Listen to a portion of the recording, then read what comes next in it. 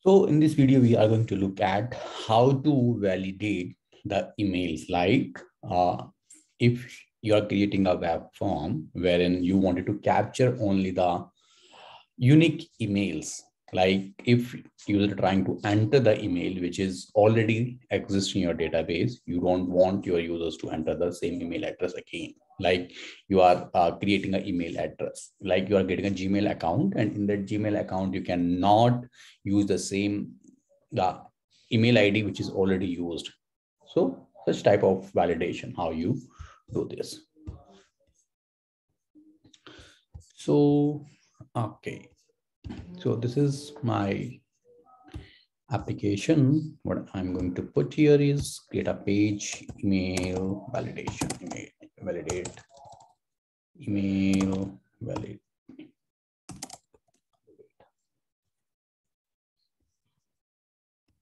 Right. What I am going to do, I am going to put a email component here. Okay, and then let's say enter email address. If I go to this live mode, here you will see if I try to put A. So this has the inbuilt validation, that email component has an inbuilt validation. It will not allow me to enter, which is something invalid. It means that it should be in the proper format. If I put a@gmail.com, that's fine. If you put yahoo.com, it's fine. Till the time you put valid email ID, it will allow me to enter. But as soon as you try to put something like this, it will not allow me. So how this is happening, if you go to this design mode, if you go to this all, that is all happening via this validator. Here we have the regex, we have this pattern which is actually enforcing us to enter the valid email. Okay, and hint, enter email address, value must be in this particular form. Okay, so you have this validator here. Because of this, you are allowed to enter the correct, means the email ID which in the correct format. So let me just try to use a JavaScript function to validate it. Then go to this JavaScript, and then what I'm going to do, I have created this email validator. Okay, and here of course I need to put some, means this async regex validator, I need to load some classes. Let me, okay, so what I need to do, I need to define this here, the async validator regex, and then you can use it here. Okay, then I will call this function on this validator component.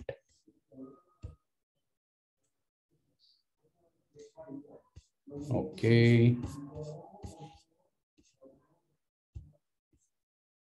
And then use this function email validator. Okay, you need to surround it with this, then only is going to work. Yes. And here, if you again switch back to the live mode, you can say ABC. Okay, this is enforcing me to put a valid. Okay. Now, if you see, I have this business object called employee. Okay, wherein I have an email address field. Okay, I don't want user to enter the same email address again. So what I can do here, so since I already have, let me just delete some repeated one. That's fine. Okay.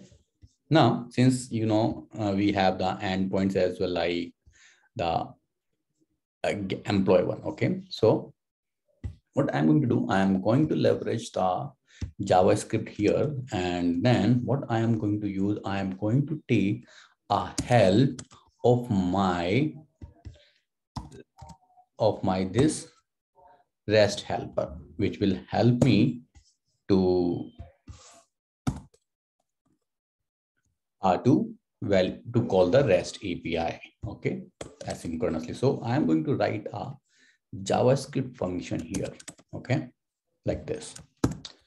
Existing email validator is the function, and here you see I'm going to use a promise and then resolve please unique email address, and here is the catch. Okay, here I am calling my business object REST API, which is get all employee. Here I am going to pass parameter, which is like an email address. This should be a valid field. This one or this one. Okay. And then I'm just passing this value, whatever I will enter, and we'll see if it is returning something, then I will say email already exists. Otherwise, it will allow me. So again, what I can do, I can call this function. I can call multiple function here again. So what I need to do, I need to put a comma here and then copy the same thing here.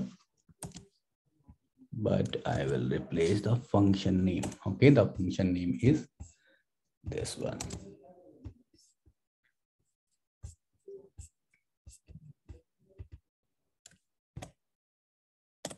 Okay, now let's go to this live mode. Let me try to enter some value which I already have. Okay, and here you see enter a unique email address. Okay.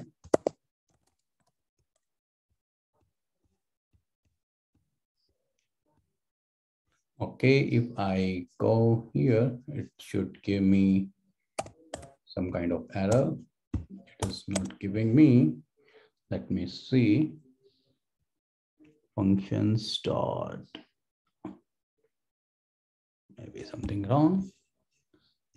Okay, existing email validator. Let me just try to hit it again. Not this one. Go back here.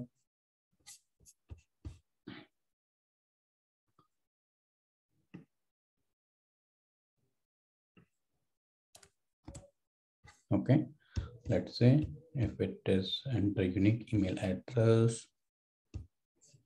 No, let me see. So let's run this page and then we'll see. Okay, let me just enter email tab, and here you see email already exists. Let me just put something different. Now here you see. Let me just try to put one more email which already exists and we'll see, which is like this one.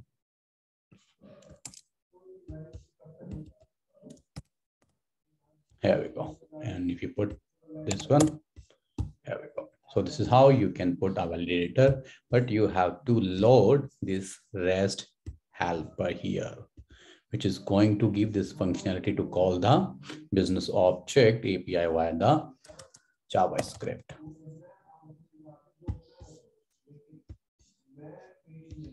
So that's all about this. Thank you. Bye-bye.